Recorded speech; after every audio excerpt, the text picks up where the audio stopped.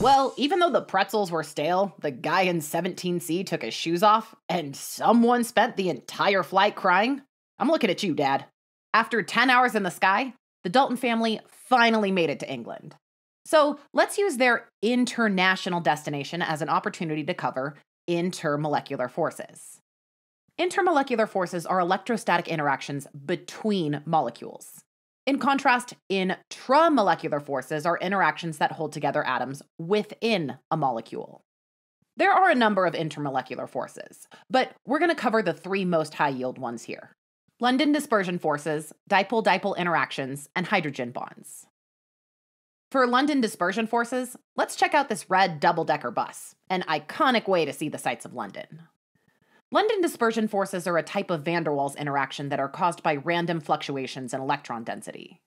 You see, because electrons are constantly in motion, they can become unevenly distributed.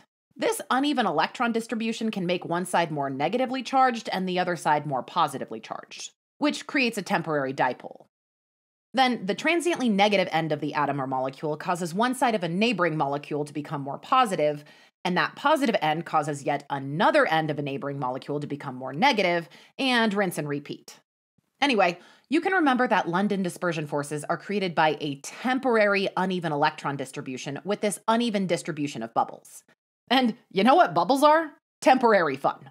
Seriously, the little Dalton really should have sprung for the silly string. Next, take a look at the larger flag on the big tour bus and the smaller flag on the very mini Mini Cooper. This should remind you that London dispersion forces are stronger in larger atoms and molecules and weaker in smaller atoms and molecules.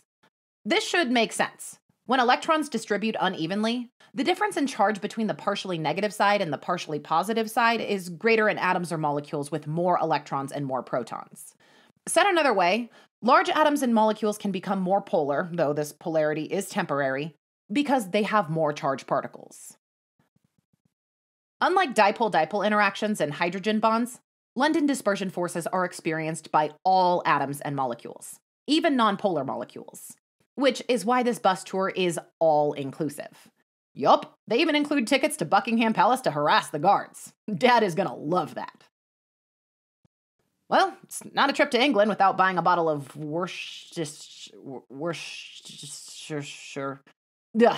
Never mind. And actually, it looks like this bus ad is marketing the knockoff brand anyway. Let this bottle of weak sauce remind you that London dispersion forces are the weakest of the intermolecular forces. Weak sauce. All of the price, none of the flavor.